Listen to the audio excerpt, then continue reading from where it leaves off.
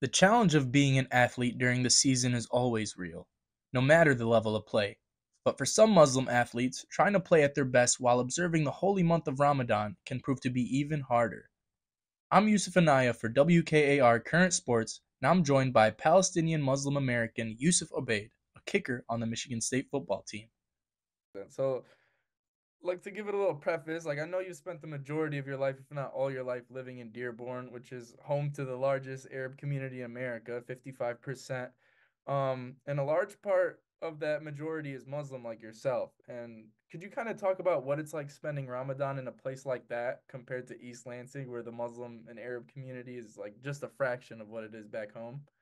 Yeah, back home, you feel like when it's time to break fast, it feels more, I don't know how to explain it. When it's time to break fast with your family and everybody's around you, it's like a big thing, right? Like, oh, okay, it's time to break fast, time to break fast.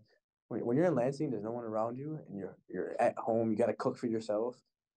Breaking fast is like man, well, like it's so like you're still dead about it. It's something like it's not really happy, you know. Like sure, I get to eat, but like that's it. Like a And then lonely feeling almost, kind of, right? yeah, and another thing about Ramadan, and everybody else is doing it with you. Everybody, you look to your right, to your left. Oh, you're fasting. Of course, you're fasting.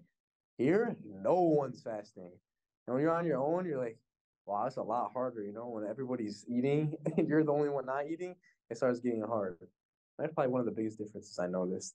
Yeah, and we talked about it a little bit before the recording started, but like there's probably not a lot of Division 1 football teams that have like at least a pocket, full of Muslims on the team where you guys can kind of relate with each other and kind of go through the experience with each other. Can you talk about that a little bit? Yeah, including me, I think there's six, maybe five Muslims on the team, and it brought us a lot closer. We spent time together. We went through like we were waking up early. All of us were waking up at 4 in the morning, being at the sleep by 4:30 in the morning, and shout out to the the strength and conditioning like staff. They're the best of the best. This is the foundation of our team because the coaches didn't have to do that. You know, they're making a separate lift. They called it the Ramadan lift. They say every single day of practice. Ramadan lift is tomorrow. We'd all go in, go at 4, get there at like 4:30, start our lift. I don't know. We would finish, and then we go downstairs, and all of us would eat together before sahur. Sahur goes off, and the nutrition staff and a lady at Kellogg, her name is Z. She would uh she would get the dish, she would get the plates ready for us. So we'd go downstairs and it's ready out for us to eat. So we'd eat and just so our body we can maintain it, you know. But the conversations that we have with those players at the table is something you can't, you know, it's like something you can't remake, you know. It just happens. So that was the coolest thing, and we all bonded. We got to know each other better, and alhamdulillah, you know.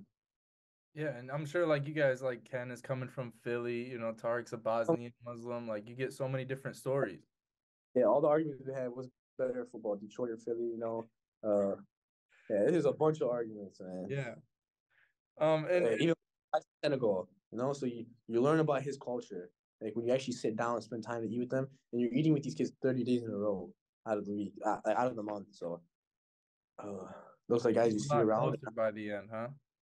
a lot closer now. If I see them, it's before it was like, oh, what's up, dab you up. Now it's Salam, brother, you know, and you dab him up, give him a little hug, and then Yeah, you kind of learn about something. Like you learn about people and how they kind of approach things. You like Ramadan kind of shows you a lot about a person sometimes, you know what I mean?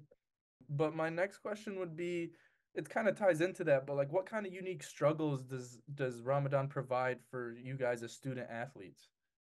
obviously the biggest struggle is during practice.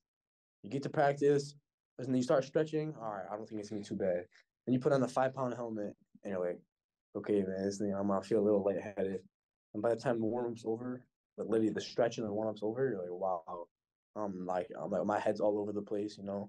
And you would think that it would mess you up. Like, oh wow, it's messing you up. Crazy thing about it is that every single one of the kids, because like some kids didn't fast on practice days, but a lot of us did, you know.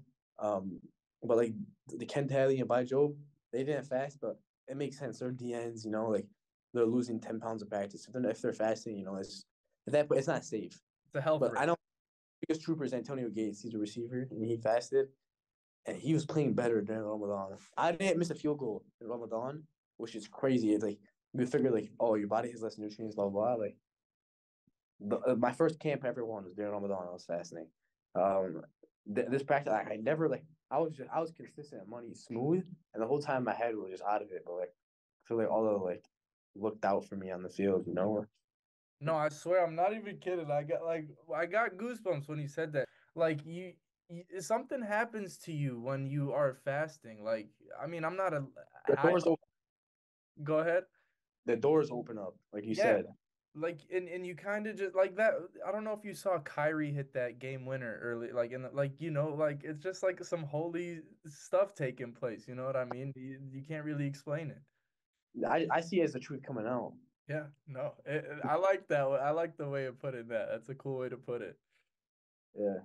Um, and then, how was there kind of a learning curve or a learning process from the beginning of the month to the end with like coaches who have maybe never been or coaches and teammates who've never been around somebody who's fasted before? Yeah.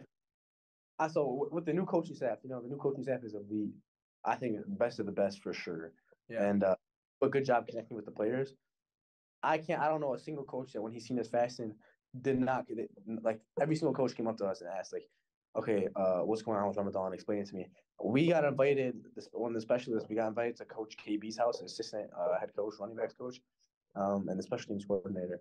He invited us to his house, and kids were eating, but when I went there, even though I couldn't eat, his wife made me a plate to have on the side.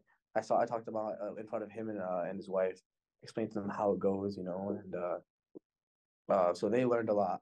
Also, this is my first time fasting at a Division I football school. Most other schools they don't have it where like they can wake up, even though it sounds like, oh, okay, you have to wake up at 4. It's hard. Yeah, it was hard. I'm fighting demons to stay awake. But other kids at other schools they're going to lift at 8, which in the long run during that month it's not good for them because they can't eat after. Thankfully Michigan State looked out for us, and weightlifting coaches blessed up. And by the end, you just learn like, okay, these coaches are here for you. They're actually here to get you better. Like you mean something to this program. You play a role in this program, and that's probably the biggest thing I would take out of it. Like, wow, like people are going out of my way for me. Like, No, it's pretty dope to see. Like, cause I mean, like, there's so many people on a college football team, and like, I feel like it's probably a hard job to care about each and every person. But like, getting the buy-in is probably you get so much more buy-in when you do take that like due diligence and just care, And it's simple. It's simple as that. You just kind of care. and when you see the coaches care, you want to go to practice. Last season, it wasn't really big on like, okay, the kids didn't want to be to practice. Like there was nothing to be happy about being at practice. Now there's everything to be happy about. And when you see your coaches make the sacrifice for you off the field, you're gonna make it the sacrifice for them on the field when it's time to work a little bit harder. During like strength and conditioning, you're gonna work a little harder to finish that last rep, sprint to the line, whatever it is, just because like, all right, this guy's doing it for me. Okay, this guy's actually doing it for the team. Star of the team is the team, so I'm gonna do it for the team. Just go for the last rep because I know they care, so I care. Yeah, no, 100%.